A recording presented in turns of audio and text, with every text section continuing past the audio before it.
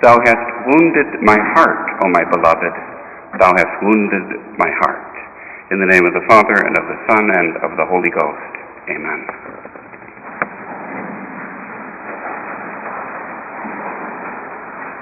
Today we keep the feast or the office of Our Lady on Saturday with the commemoration of St. Giles, the Confessor, one of the Holy Helpers, and also of the 12 Holy Brothers, Martyrs.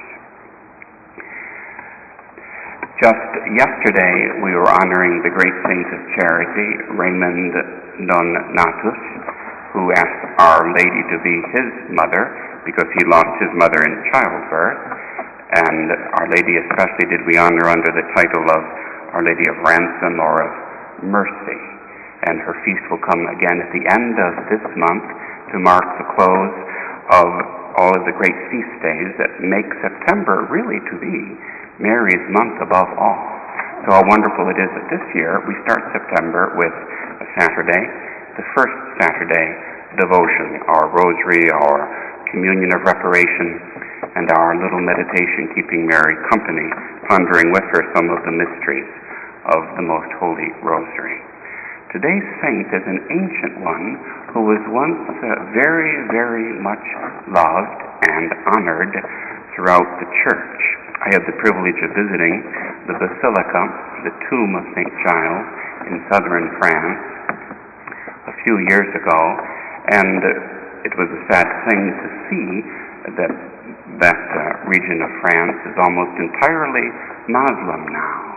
To consider that yesterday Saint had to go to northern Africa to deal with the Muslims, but now, of course, they would be in the backyard of many Christians throughout the world. The coming chastisement probably not so far off for us in this country. People worry about the Mexicans, but it's the Muslims to which they should really turn their concern. But we turn our eyes with great confidence to Our Lady for their conversion and at the same time for our protection, even as she raised up her order of the Mercedarians in the past. We know that our Blessed Mother will protect us. St. Giles is considered by tradition to have been a noble Athenian by birth, who out of humility left his native land and went to what is today Provence or southern France. He lived as a hermit there for many years, just eating herbs and the water, just what he could get right there, and giving himself up to the delight of divine contemplation, prayer, in solitude and silence. They say that at some point Hind from the forest would come and provide its milk for his nourishment, and that when the king was hunting, some Frankish king, the king pursued the hind went to the cave where the hermit lived for protection, and an arrow went in after the animal, and the arrow hit St. Giles in the hand. When the king came to investigate what had happened to his prey, he met the hermit and was so taken with him that he returned 3 days successively to speak to him. And he resolved that he would found a monastery and that St. Giles would be the abbot of it, which he accepted to in a humble spirit of obedience.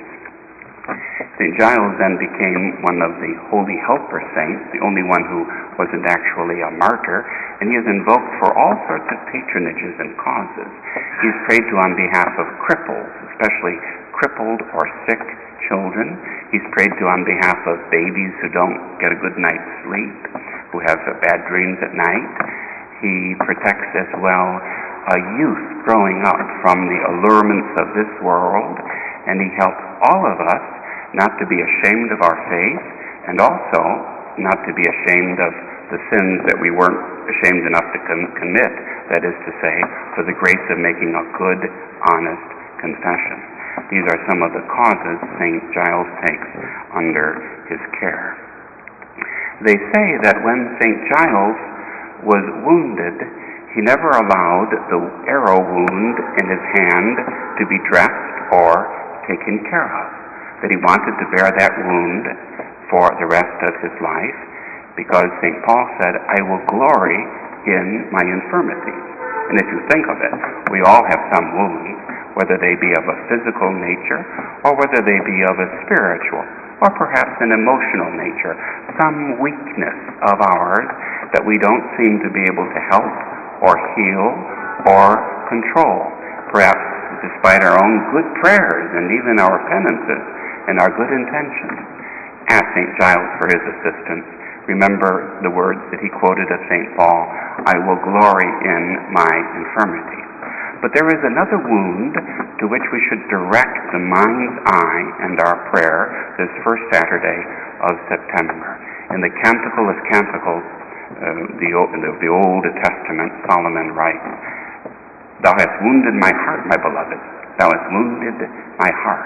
We must ask Our Lady, who bears not one but 7 wounds made by the swords of her sorrows, for our hearts at long last to be wounded, not as they usually are out of pride or human feeling or some hurt feeling, something like that, but for our hearts to be wounded with God's love, and for that wound never to heal, never to recover. That is to say, that with Mary, there be some part of us which is always suffering out of our intense love for our Lord.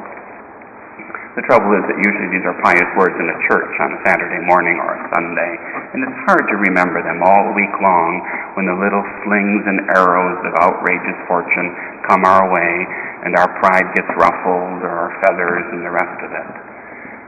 But we ask Our Lady today, because this is her month and this is her day, to wound our heart with the fire of God's love and not to let it heal.